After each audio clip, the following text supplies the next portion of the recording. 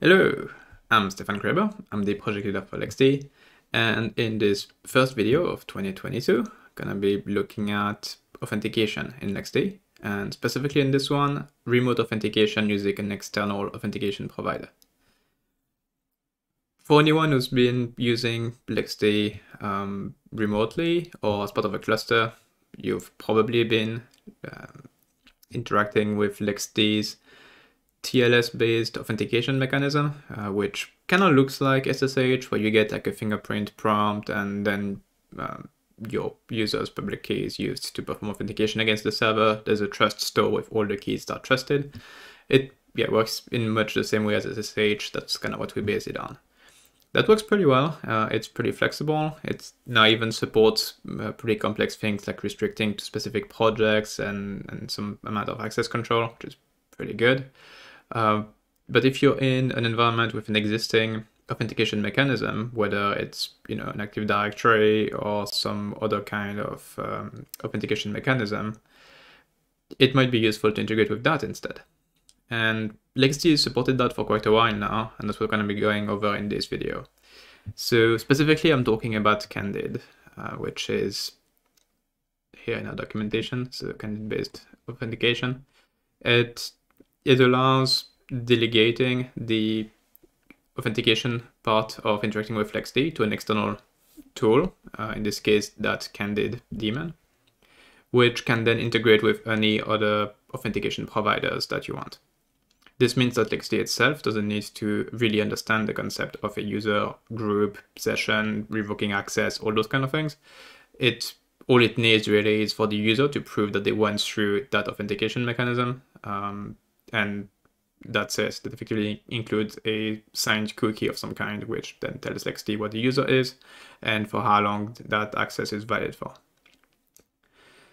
Now, if we go look over at Candid itself, so it's another canonical project here on hosted on GitHub. So it's github.com/canonical/candid, and it's usually installed through the snap package. For the documentation, it's also inside of their repository here.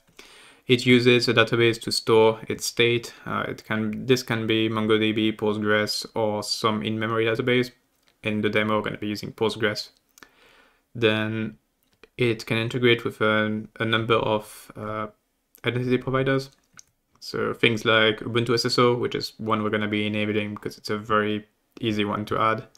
But it can do OpenStack Keystone, it can do Azure OpenID Connect, it can do the Active Directory Federated Services OpenID Connect, it can do Google OpenID Connect. It can use Keycloak to go to even more providers. I've not looked recently at what Keycloak supports, but you could, I guess, use that to authenticate through, I don't know, Twitter, Facebook, or whatever. So really just about anything you want.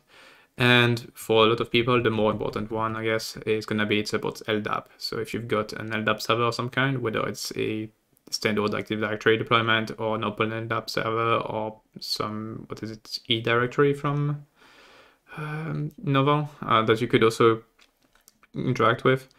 So if you've got an LDAP server with all your users and groups and everything, you can configure Candid to interact with that. And there's also like a built-in static one where you can just add some users directly into it. The end result to the user is that they can effectively add LXD remote, but instead of being asked for something like the trust password to add their own certificates to that remote LXD, they will instead get redirected to a web page where they go through an authentication mechanism of some kind. And if that's successful, then the LXD remote ad will have succeeded and they can interact with the remote server. If their session in Candid gets cancelled, then as soon as the authentication token itself expires, it won't be able to be renewed through Candid and the user's access will be revoked. Usually we keep that setting pretty low so that after, say, 30 minutes or an hour of an account having been revoked, they no longer hold a valid token. So that's kind of the basics. Let's switch over to terminal and see how that looks like.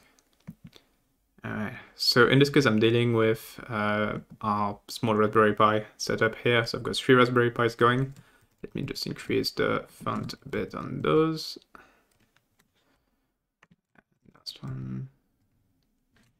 Alrighty. So first thing first, I'm just going to be refreshing LXD as usual to the latest stable release. They're currently running the LTS. In this case, it doesn't really matter. The Candid-based authentication mechanism has been supported for quite a while in LXD. So whether you're on 4.0 or even 3.0 or you're on current LXD, it doesn't really matter. It works the same way. Then once that's refreshed, we're going to be creating a small LXD cluster. So I'm just going to be running LXD init on all of them.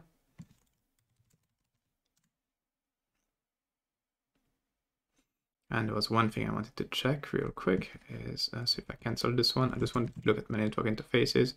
Okay, so one thing that's going to be important is that because we're going to be putting the authentication mechanism actually on LXD itself, Candid needs to be reachable from the connecting user as well as from the LXD server. So in this case, what I'm going to be using is that BR0 bridge I've got on each of them, which lets me run instances directly on the same network as the Raspberry Pi itself.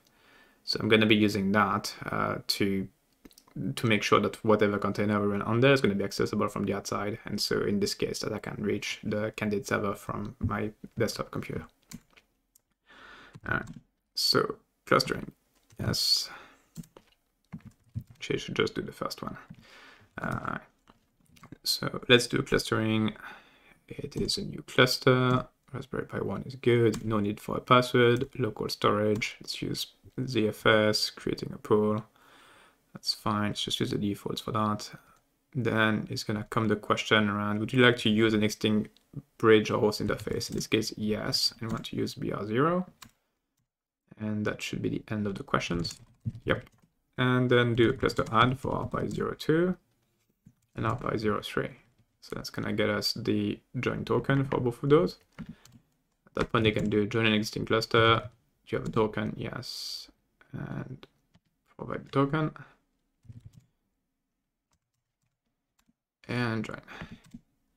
Next one, joining token. Oops. I used the wrong token. It would work better if I use that instances on token. And joining token, yes. And with that, we should be good to go. Yep, got a cluster. Just reset that.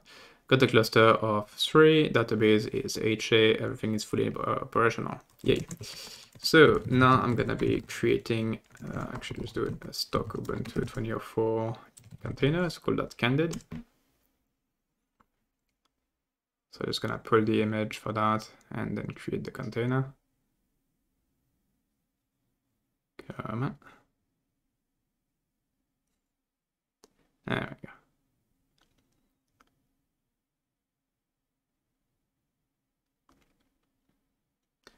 And I mean, in this case, I'm running Candid itself on top of the cluster, which, you know, you might feel a bit of a chicken and egg problem there.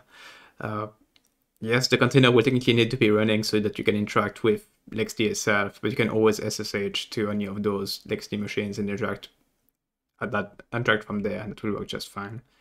In larger deployments, it's probably a better idea to run something like Candid on the same machines or the same set of machines that run the rest of your authentication and authorization stack.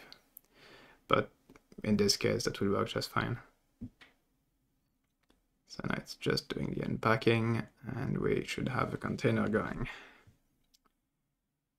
And first thing is going to be just give it a few seconds to get an IP address and make sure it is on the right network, that I can actually reach that from my machine. And then we'll be good. So that's probably going to take a few seconds. Okay, it's got IPv6 up. And IPv4, okay, that looks all good. So let's just go in there. And the first thing I'm going to be installing is Postgres. So I said Candid is a snap, but it does need a database, and you can use either the default in-memory database, which is a bit problematic because your sessions and mapping and all that stuff is going to go away whenever Candid itself is restarted. Or you can use an external database, in which case you get the choices between PostgreSQL or MongoDB. And I personally prefer Postgres, so I'm going to be using that in this case. And so just waiting for Postgres to finish installing. Then what we'll be doing is just creating a simple user and database for Candid's use. Okay, so Postgres is installed, and now I'm just going to be using, so as the Postgres user, create user Candid with a password. I'm just using Candid for everything here because Postgres is not actually exposed to the network, so I don't really care about the credentials being trivial. All right, so I've got a user and a database that's owned by that user now. Next step is to actually install Candid itself. So we do it like that.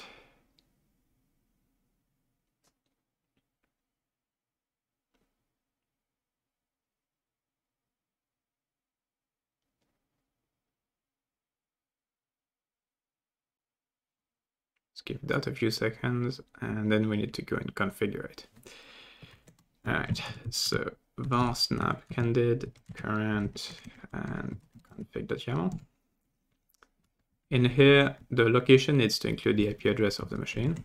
So I'm gonna go and get that. 172.17.32.51. So that's that. So it's just gonna go in here. Okay. The storage, we're not gonna be using. Oops. Okay, I'm gonna be turning off the in-memory storage and instead use Postgres. So uncomment the Postgres one and then replace user password, and the database is correct already. So that's good. As far as authentication providers, there's a default static one here with user 1, password 1, user 2, password 2. That will be fine for the demo. Don't keep that in production, it'll be a very bad idea. Additionally, I'm gonna add the Ubuntu SSO provider because it's a very easy one to enable. The keys and everything were automatically generated at installation time, so you can keep them as they are, that's fine. Or you could regenerate new ones if you wanted. So with that done, just restart, so the snap restart Candid, that should restart the daemon. Here we go. And it should be running at that point. So there's going to be one thing I need to grab, which is, since Candid in this case is not running over HTTPS, we need to get its public key. And you can do that doing discharge info, I believe. Yeah, there we go. So that gives it its public key. And now when we can go and configure LXD itself. So it's candid dot that's API.url, I think. Actually, there should be tab complete.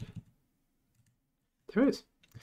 Okay, API URL, and that's gonna be the IP address, which I forgot already. 172.17.32.51. Okay. 251. The port is 8081. So that should be fine. And then Candid, and the key is the public key that was retrieved here. So just set that. Domains could be used so that if you've got multiple authentication providers within Candid, you could say that LXD only does Ubuntu SSO and ignores the others. That can be useful if you get different entries for the same LDAP server with different filters or something like that. So you can use domains, then choose exactly what you want. The expiry is a way to override the default expiry for the Candid tokens, effectively. So just keep those as they are. And then switching onto my machine. So just do rpi, and I need one of the IPs for one of the Raspberry Pis. Oops, it's the list. Let's do 172.17.30.44. And okay, you probably can't quite see that. Let me copy paste the URL into web browser, and I'm gonna share that. So that's what I'm looking at. And here I can do, say, login with Ubuntu SSO, which then asks me for two-factor authentication. So I'm just copying that second factor here, authenticate. That shares my email address, username, and full name with Candid. It says you're now logged in. You can close the window. And if I go back to my terminal, the remote was added. So I had to confirm the server certificate, but I did not have to provide a trust password or any of that. And I can access the remote server and list things perfectly normally. And because this is not using TLS authentication, if I list a trust list, all I see are the 3 cluster certificates that are used, but there is no client certificate because I'm not authenticated as using client cert. And in fact, what you can do is with the LXD monitor, you can look at events that then include the authentication details.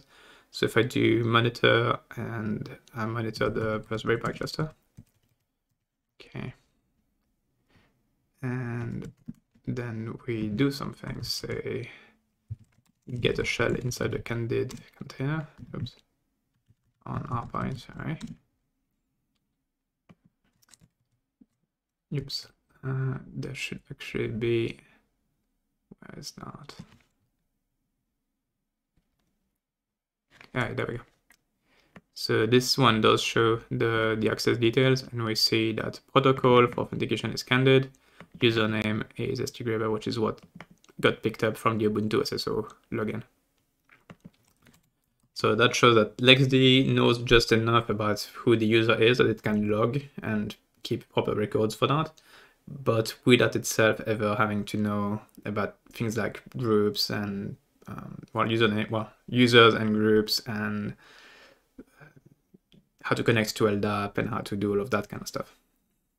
And that's pretty much it for a look at authenticating to LXD using Candid. Anyone who can connect that way effectively gets the same privileges as if they were full admin on LXD. So Candid on its own doesn't let you do any kind of role-based access control, any of that. That is the section underneath that I will be covering in a different video, and that requires another component to be able to do that kind of stuff. But Candid on its own lets you restrict who can talk to LXD, and in a corporate environment, especially where you've got existing directory services and all of that kind of stuff, it lets you not have to separately manage all of the keys and the trust store for who can access LXD. I hope this was useful to you. If you've got any questions, you can leave them down in the comment section below, or you can go on our community forum and ask people there. I will be very happy to help you. And welcome to our videos in 2022. We took January off effectively because we were quite busy doing a lot of different things.